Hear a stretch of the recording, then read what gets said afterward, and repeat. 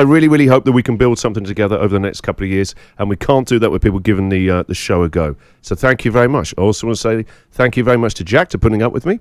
Oh, thank you. And I didn't know that you were going to say something very nice. I haven't prepared anything, but on Monday morning we'd hardly said hello on the new Christian O'Connell show.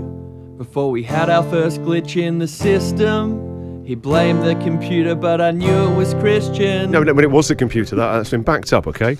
And while he tried over and over to get it right, we must have played George Michael 7 times. It's 5.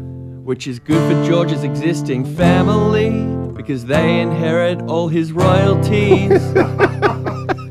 On Tuesday, Christian needed a football team, so he made best friends with Hamish McLaughlin. Yeah, we let that go.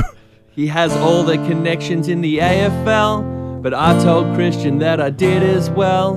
I once met Tom McDonald at a seminar, then I messaged him on social media.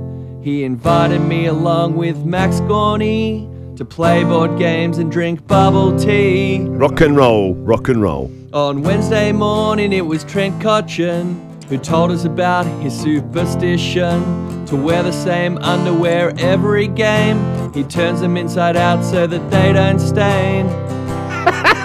On Thursday's show we got a call that said Christian has been lying to us all. We thought he had English genes. The caller told us that he's Maltese. That's a lie, a cruel lie. Let's stop this now, nip it in the bud. Now Friday's show has come at last, but it almost pulled the team apart.